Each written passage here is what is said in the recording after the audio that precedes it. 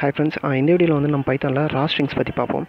Okay, so இப்போ நான் பார்த்தீங்கன்னா நான் பிரிண்ட்டில் வந்துட்டு கிரேட் ஸ்லாஷ் அண்ட் மைன்ஸ்னு போட்டிருக்கேன். ஓகே, இப்போ இதை நான் ரன் பண்ணோம் அப்படின்னா எனக்கு கிரேட் கீழே வந்துட்டு மைன்ஸ்னு வரும். ஓகேங்களா, ஸோ இந்த ஸ்லாஷ் என்னன்றது நியூ லைன். ஓகே, ஸோ இந்த பேக் ஸ்லாஷ் வந்துட்டு பார்த்திங்கன்னா எஸ்கேப்பாக எடுத்துக்கும். ஓகேங்களா, ஸோ பைத்தானை பொறுத்த வரைக்கும் ஸோ இந்த பேக் ஸ்லாஷ் ஹேண்டில் பண்ணுறதுக்கு நம்ம இந்த ரா ஸ்ட்ரிங் யூஸ் பண்ணுவோம். ஓகே, ஸோ இப்போது எனக்கு இந்த கிரேட் ஸ்லாஷ் அண்ட் மைன்ஸ்னு அப்படியே பிரிண்ட் ஆகணும் அப்படின்னா நான் 2 ஸ்லாஷ் போடுறேன். அதாவது அந்த பேக் ஸ்லாஷை திரும்ப எஸ்கேப் பண்ணுறேன். அப்போ எனக்கு வந்து அது ஸ்லாஷ் என்னவே எடுத்துக்கும். ஓகே, ஸோ இதை வந்துட்டு நான் இப்படி எழுதாமல் சிம்பிளாக என்ன பண்ணலாம் அப்படின்னா ஃப்ரண்ட்டில் ஆர் போட்டோம் அப்படின்னா ஸோ அதை ரா ஸ்ட்ரிங்காகவே எடுத்துக்கும். ஓகேங்களா, ஸோ நான் இப்போ 2 வாட்டி ஸ்லாஷ் போடணுன்றது அவசியம் இல்லை.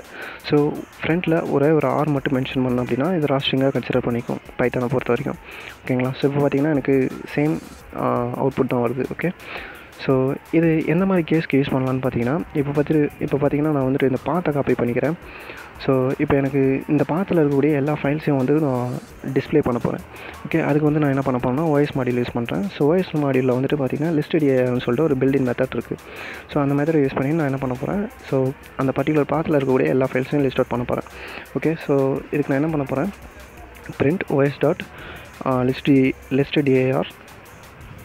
ஸோ இந்த ஃபங்க்ஷனில் நான் வந்துட்டு இந்த பாத்தை கொடுக்குறேன். ஓகேங்களா, ஸோ இதில் கொடுக்கும்போது என்ன ஆகும்னா ஸோ இதில் இருக்கக்கூடிய எல்லா ஃபைல்ஸையும் காட்டும். பட் ஆனால் இப்போ நான் ரன் பண்ணுறேன், எனக்கு அவுட்புட் என்ன வருதுன்னு பாருங்கள், சின்டாக்ஸ் எரர் வருது. ஏன் அப்படின்னா இந்த பேக் ஸ்லாஷை பொறுத்த வரைக்கும் பைத்தானில் என்னவா எடுத்துக்கோன்னா எஸ்கேப்பாக எடுத்துக்கும். ஸோ ஓகேங்களா, ஸோ அதனால் நான் என்ன பண்ணணும், ஒவ்வொரு ஸ்லாஷ்க்கும் நான் வந்துட்டு இன்னொரு பேக் ஸ்லாஷ் கொடுத்தா தான் அது அந்த ஸ்லாஷை எஸ்கேப் பண்ணி உங்களுக்கு அவுட்புட் கரெக்டாக வரும். ஓகே, இப்போ பார்த்திங்கன்னா எனக்கு அவுட்புட் கரெக்டாக வந்திருக்கு.